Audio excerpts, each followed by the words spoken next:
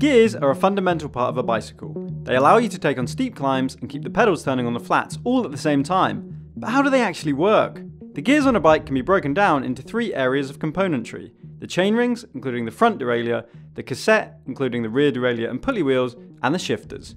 The chain rings are attached to the cranks, and most road bikes have two of them. Chain rings are defined by the number of teeth on the inner and outer rings, and these days setups for road bikes can be grouped into three categories: standard, semi-compact, and compact.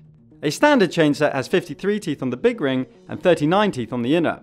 A semi-compact has 52 teeth on the outer ring and 36 on the inner ring, and a compact has 50 teeth on the big ring and 34 on the inner ring.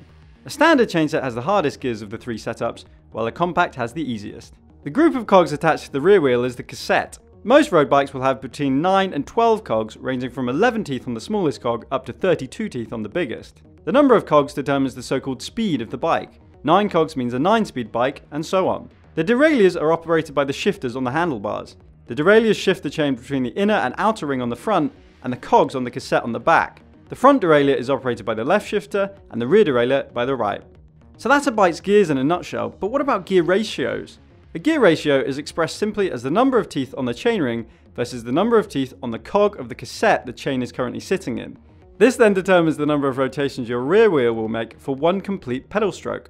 For example, if you are in the big ring on the front, let's say it's a 52, and the smallest cog on the back, let's say a 12, then the ratio is 52 to 12. Then you just divide the big ring number by the small ring, so 52 divided by 12, to give you the number of rotations. In our example, 4.3. So one turn of the pedals will result in 4.3 rotations of the wheel. That would be our biggest gear, of course, with each pedal stroke resulting in the greatest distance travelled.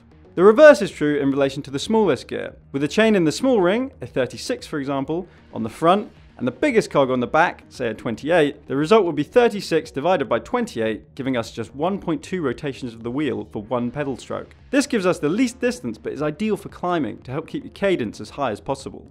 The moral of the story is obviously to get your gearing right next time you're in the market for a new bike. If you love climbing, then a compact or semi-compact setup will be best, while for racers and rouleurs, a standard might be more appropriate. It's a question of your preferred cadence as well. Low cadence riders will prefer more traditional setups, while high cadence riders generally prefer more modern compacts. Having said that, Lance Armstrong was known as a high cadence rider.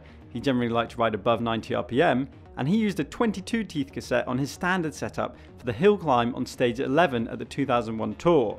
He had used a 23 on the previous day's climb up Alpe d'Huez, and rumour has it, he felt that was too low. Imagine that up a 13-kilometre climb with an average gradient of 8%. Chapeau.